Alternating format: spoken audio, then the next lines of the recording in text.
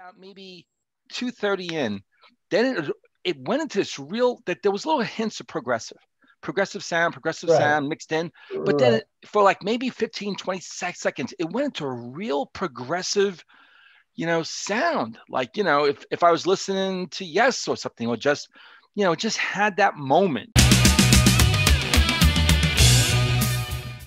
Hey everyone, and welcome to another episode of Into the Music. My name is Greg, and that guy over there is Chris. Chris, say hey to everyone. Hey, So, Chris, tell everyone what we have for them today.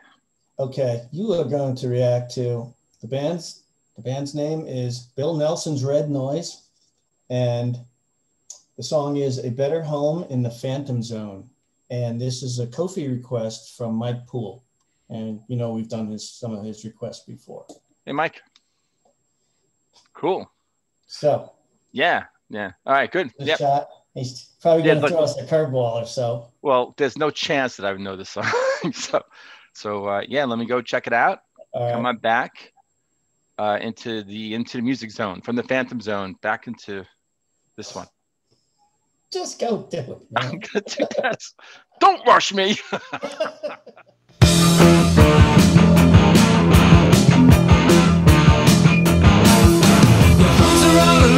Your dreams are protest. I walk the streets at night and see your image in each pane of glass. Rising by your houses through your windows, I can't watch you all. TV in the corner and the green and Chinese ladies on your wall. Build a better home in the phantom zone. Build a better home in the phantom zone.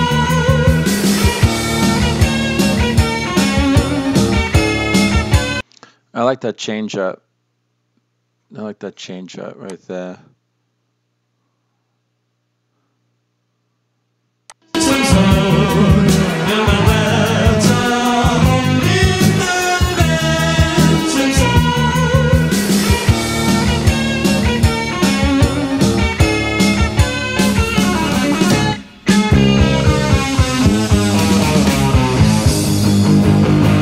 Read the papers like the tables, push you through the news at 10. From your own atrocities, it's time to crack the whip again. You got that body to this. Just celebrate them straight as thick. Your tongue is locked and your lips are about to cut it sealed.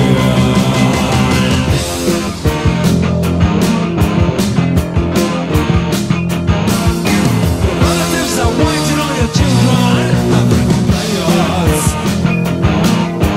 Listen to the Roberts and the Beatles and the Birds and the Outsiders. You take them to the zoo to watch the animals or circles in the cages. Your politics are factual. You got them from the yellow pages. Build a better home in the phantom zone. Build a better home in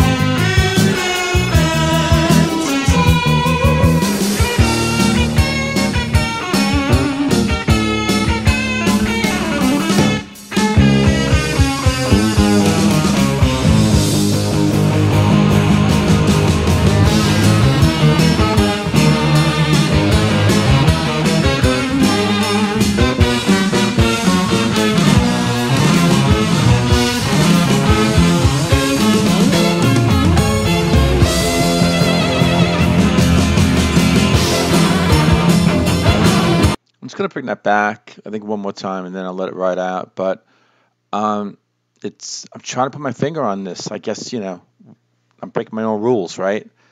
Don't put labels on music, but I mean, it seems to be changing a lot within just this one song. It has like that new wave type of punkish feel, post-punk. But then just that last part that I'm going back to, that was like progressive. definitely progressive sound. But then it goes right back, right before I pulled it, going back to that new wave sound. Yeah, this is 1979. Wow. Okay.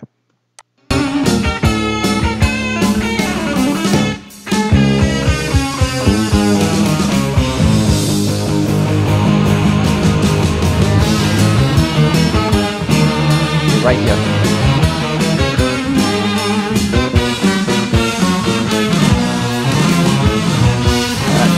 That is definitely progressive.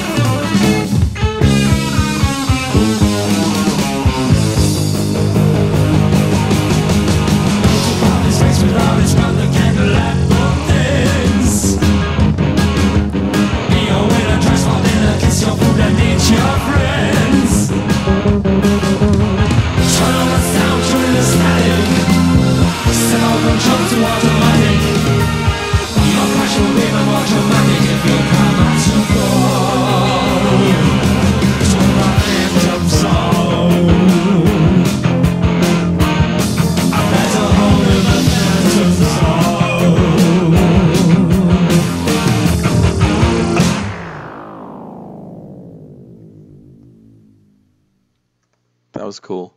Cool ending. Hey, I'm back. And I'm back from certainly listening. are. I'm listening to done listening to that. I didn't know what to make of that song. It had all these changes, change Yeah. up galores, Mhm. Mhm. on the actual video, it had 1979. So but it really had almost like an 80s kind of new wave-ish sound, new wave. I guess you could say new wave was back in 1979 too, but as I Yeah. grew through the 80s, grew up, into young manhood, and it was going to all the clubs and Well, stuff like that. It was new wave, and it came trickling in from the late 70s to the so it 80s. came trickling in. And then just when I was ready to kind of stamp it like this is what it is, right? Then it had a few switch ups here and there. There was this one part where all of a sudden it was kind of like like where all of a sudden he almost goes like to the singing, like real singing. That was kind of really interesting. Every time that happened, I liked that. I really did. And then like about maybe 2:30 in, then it went into this real that there was little hints of progressive sound mixed in, but then Right. for like maybe 15 20 seconds it went into a real progressive sound, like if I was listening to Yes or something, or just had that moment, I was like, whoa, this is really interesting, and then it went back to that sort of new wave thing again.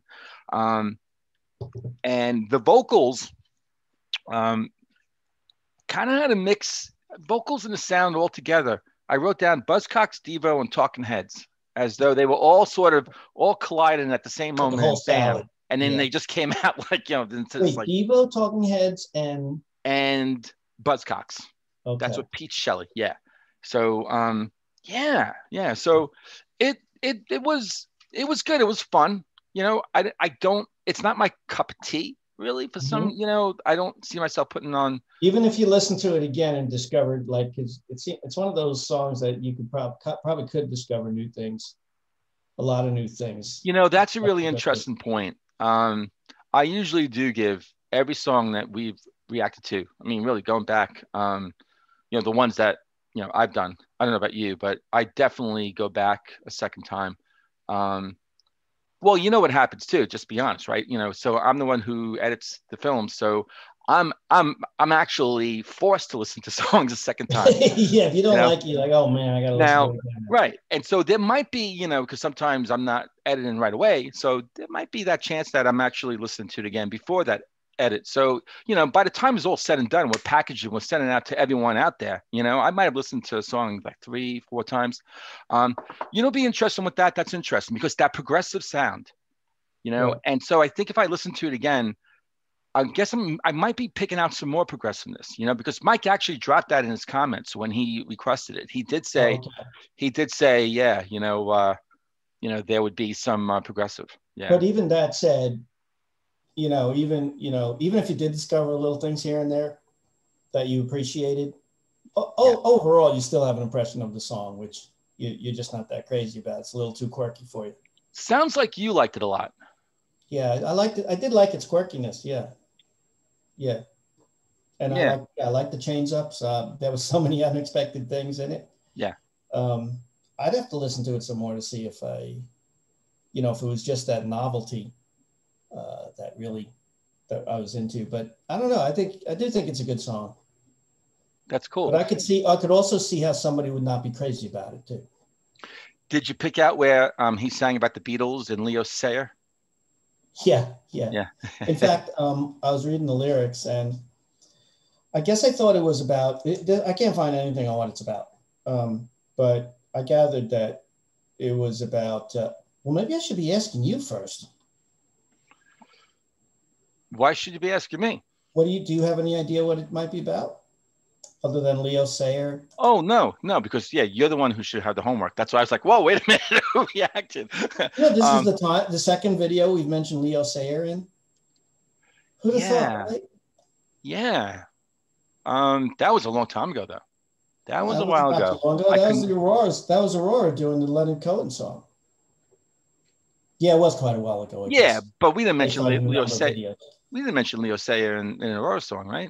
What do you remember that? Yeah, because she covered the Leonard Cohen song, and there was a little court spat for part of the song and Leo Sayer's song. Anyway.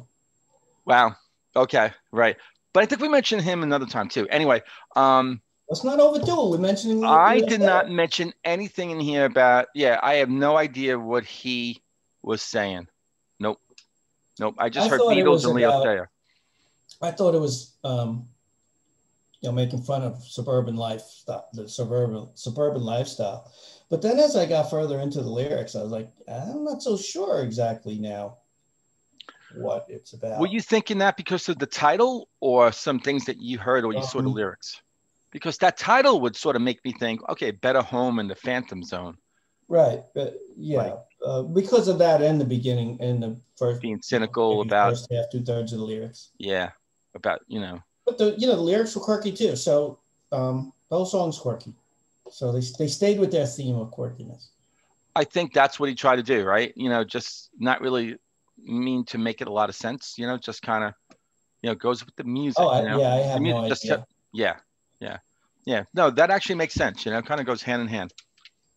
Yeah, cool. Yeah. So, but, like this is like one of those songs where, I don't dislike it. Because I get almost, you know me, right? If you look at the reaction, I'm moving, I'm bopping and stuff like that. So definitely it was entertaining. It was fun, So, yeah. All right, cool. Yeah. So do you want to take us out and say goodbye to everyone? Again, thank you, Mike Poole, for this request, and hit all the good buttons below, please. And we will catch you next time on Into the Music. See ya.